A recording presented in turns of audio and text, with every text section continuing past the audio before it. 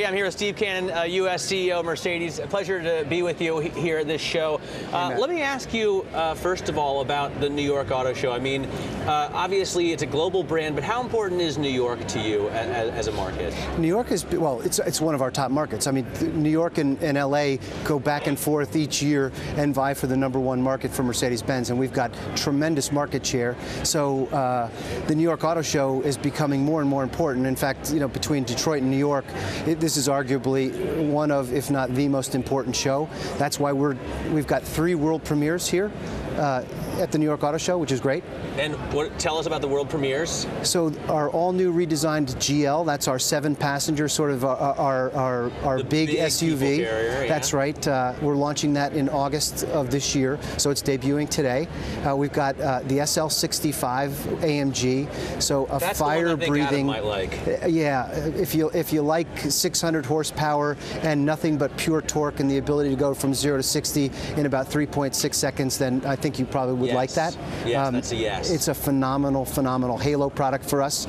So we've got that, and we've got the completely redesigned GLK. That's our entry sport utility that we're also launching this year in the summer. So your stand happens to be right next to BMW. For 11 years, another car brand ruled as America's #1 seller in luxury. Now you and BMW, it's literally like a horse race. I think you guys were ahead in February by 770 cars. They edged ahead now by 36 units. How do you see this competition progressing?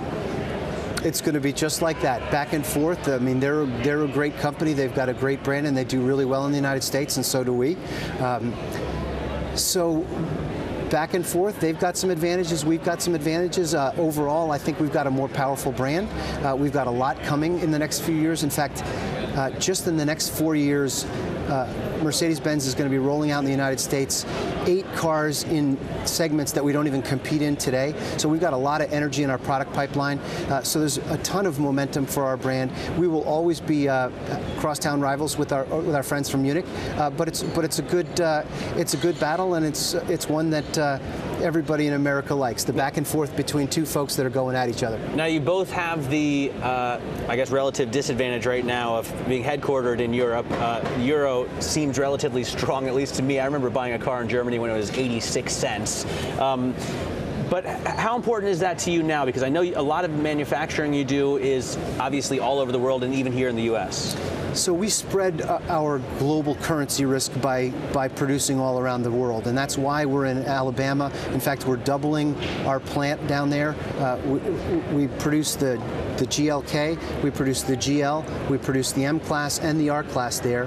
We're in the process of doubling that, and starting in 2014, the next generation C-Class will be produced in Alabama as well. So by doubling our US dollar production world, we level out currency fluctuation. So you're always going to be exposed to that, and right now the euro is back down a little bit, and that's working right now a little bit in our favor here in the United States, but overall we're balancing that. What are production costs like here? I mean, German unions are relatively strong, but of course they work very closely together with the companies, whereas here in America it's historically been kind of a headbutting sort of a deal, union versus management. Right. Well, our plant down in Alabama is not union. They haven't seen the need to organize. They get well taken care of. Their voice is very well heard down with MBUSI. That's a sister company for MBUSA. So that just hasn't happened for us. So, but the costs are the margins better than producing here? In Germany? No, producing here than in Germany. Generally, they're similar. I mean, those are 2 high efficiency markets. We're really efficient. Germany has managed through all these years to offset their higher production costs through greater efficiency, and that's why we're still as competitive as we are.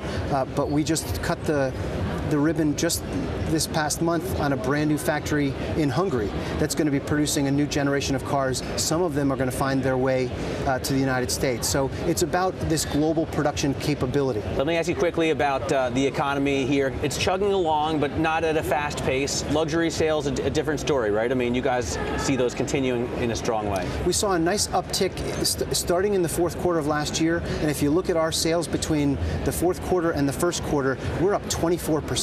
So suddenly we're actually seeing real momentum that we're carrying from one month into the next. We're pretty optimistic. The industry, the SAR, is at about 14.4. We started the year thinking it was going to be around 13.8, so it's exceeded our expectations already, and we already see the forecasters starting to dial that up a little bit more. All right. Hey, Steve, it's been a pleasure. Thanks so much for joining us. Steve Cannon, U.S. CEO for Mercedes.